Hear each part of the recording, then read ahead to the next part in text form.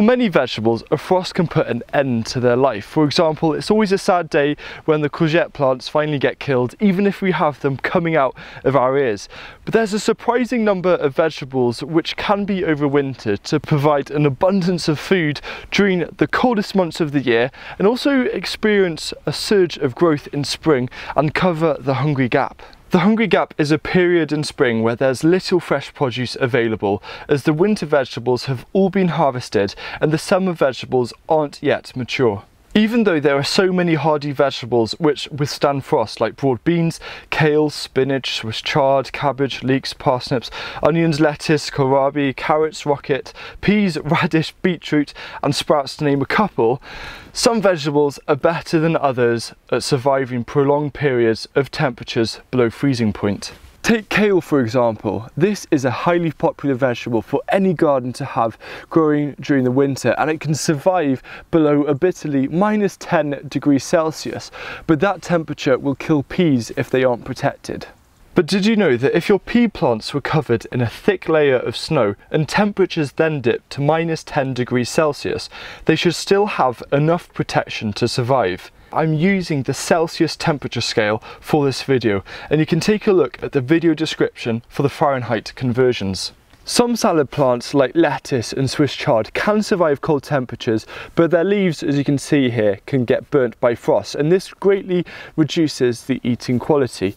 In fact, back in October we had unprecedented -6 degree frost, and for some parts of Wales it was the coldest ever recorded October day for about a decade, and unfortunately we weren't ready for this and our salads took a hit.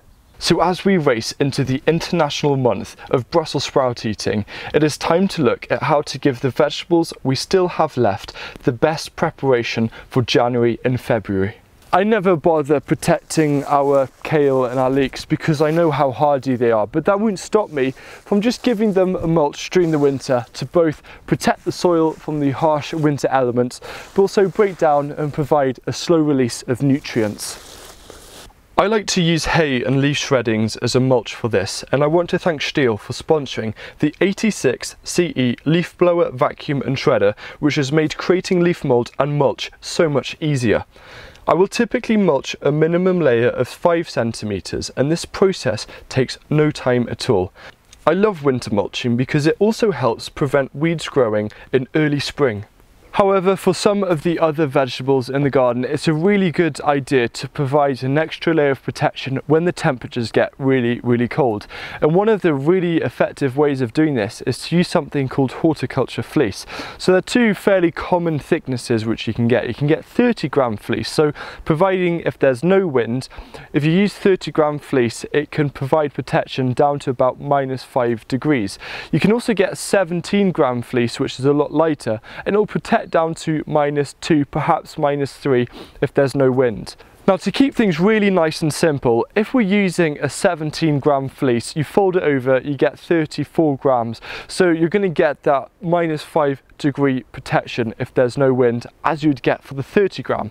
So if you have a small garden, I highly recommend that you get the 17-gram fleece because it gives you a lot more options. If it is going to get cold, then I would definitely put the fleece over the top.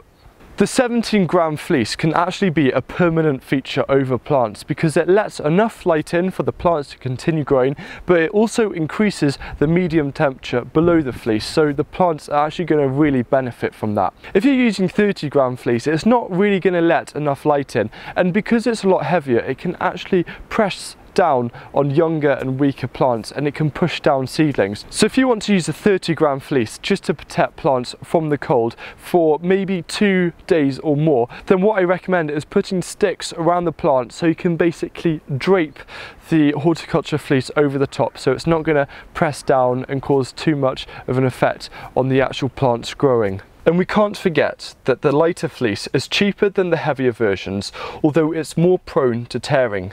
Now, if you don't want to invest in horticultural fleece, there's a different strategy which you can use, which involves temporarily smothering your plants with a lightweight organic mulch. So what this does is it will insulate your plants against really cold weather, but you just got to make sure that you pick up the mulch afterwards, which can be a bit of a pain, but it doesn't allow any light to the plant. So you just need to make sure that you're willing to do that, because in my opinion, I'd rather spend a few minutes picking up mulch than losing, all of my chard, for example.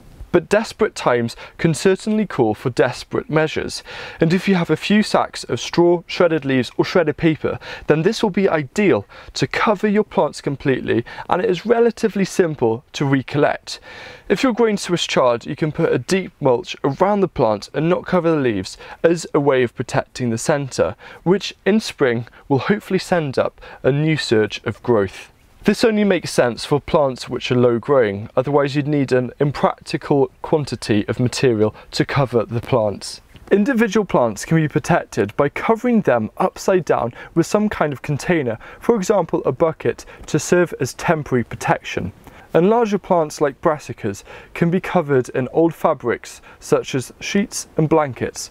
Even if you don't have enough space or funds for a polytunnel or greenhouse, you can consider getting cloches or a mini polytunnel for future winter protection. And this 10 by 4 foot polytunnel fits perfectly over this raised bed and will not only make the nights warmer, but also the days, as well as excellent protection against winter rainstorms.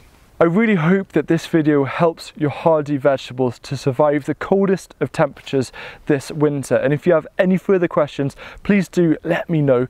And one final thing I want to mention is, if you're subscribed, please click that bell icon next to the subscribe button, because that just means that you get notified for each new upload, and that would mean a lot to me. So thanks a lot for watching, and see you again soon. Goodbye.